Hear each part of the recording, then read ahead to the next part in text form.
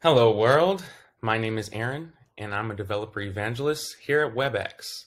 Today I'm going to be showing you how simple it is to make an HTTP post request, or that is to create a meeting using the Webex API's meetings endpoint. So as you can see, here I am on developer.webex.com.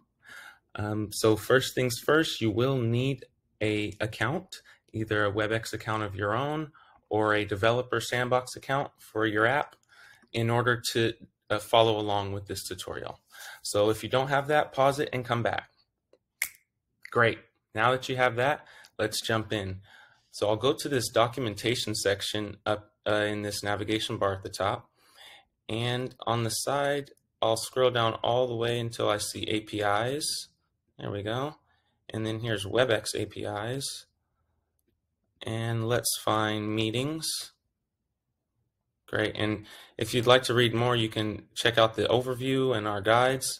For today, we're going to jump into the reference section and we'll scroll all the way down until we see meetings.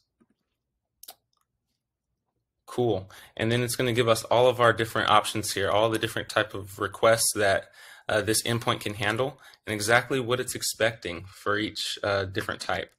Today, we'll be talking about a post request. So that is how to create a new meeting programmatically. For today, we're just going to use this great dev tool here on the side. And what this is doing under the hood is just sending an HTTP request, just like you could using curl or fetch or any other method. So all that it requires from us is a title. Let's call this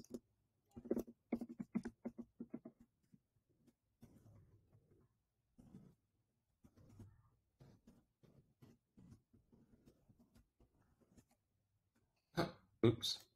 All right, and then let's give it a start and an end. I think I may have one to copy and paste. Let's see.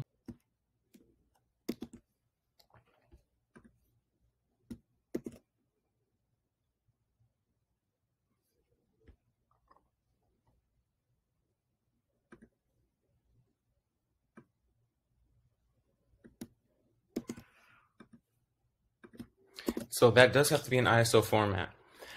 So now that I've got that copy and pasted in there, we'll go ahead and send this request and let's see what the endpoint responds. Awesome, so it responded with the 200 and okay, and that is a real meeting. So if you want to take this a step further, what you can do is go over to our GitHub.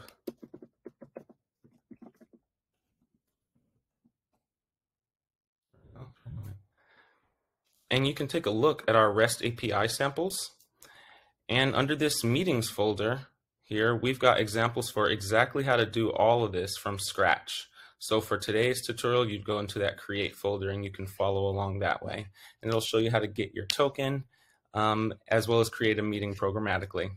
Now make sure you follow us on Twitter at WebexDevs and check out our community forum as well to stay up to date. You guys have a great day.